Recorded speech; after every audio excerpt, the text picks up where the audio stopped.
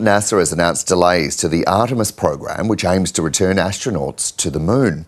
The agency's chief, Bill Nelson, says the next mission, which will see astronauts orbit the moon before returning, will be pushed back to April 2026, while a possible moon landing mission won't happen till at least 2027.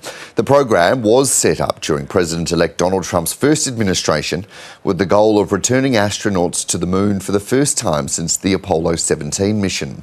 The announcement comes as Donald Trump announced a billionaire businessman, Jared Isaacman, as his pick to lead NASA when he takes office. Mr. Isaacman is an associate of SpaceX founder Elon Musk, who's hoping to make swift advancements in Starship development during the second Trump administration. Dr Sara Webb is an astrophysicist from Swinburne University of Technology and joins me now from Melbourne. Good morning, welcome to the program. What's your reaction to this announcement? Well, a number of announcements, in fact. Yeah, it's been a big day for space news. So I think the optimist in me says that this was always kind of expected with the delayment of the Artemis program. This is a very complicated program. It was always going to be optimistic to try and have those launch dates at the set cadence from several years ago. And so I think we should not be concerned that this has been delayed, and it has been delayed for good reason based on the heat shielding and reconfiguration that needs to be made to that. So I think that's something that we'll have to temper our hopes of seeing humans on the moon for a couple more years, but I hope that we'll get there.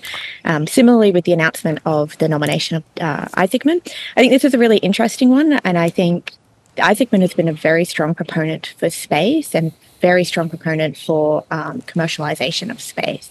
And so I have hopes that we're not going to see any significant changes to the direction that NASA has already been going in, which is making great strides, especially towards the Artemis program. So just in terms of Artemis first, what more can you tell us about the reasons that prompted this delay? You touched on the heat shields there. Is there a bit more information you can give us? Yeah, absolutely.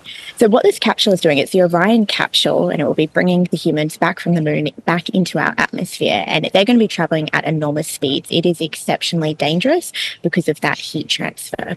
So what this capsule does is it bounces off our atmosphere. So you can imagine it coming into the Earth, it bounces a couple of times off the atmosphere to slow itself down to minimize that heat transfer of energy, and then it will re-enter and burn up. And so what they've found with the original testing on the Artemis 1 capsule is that there were slight anomalies and performance issues that they wanted to readjust and make sure that they were confident on for Artemis 2 and 3, which they've analysed. They say they have a set path, and I'm fairly confident that this will be fantastic moving forward. Yeah, Dr Sara Webb, I'm afraid we're going to have to leave it there. Dr Sara was an astrophysicist with Swinburne University of Technology. Thank you for your time.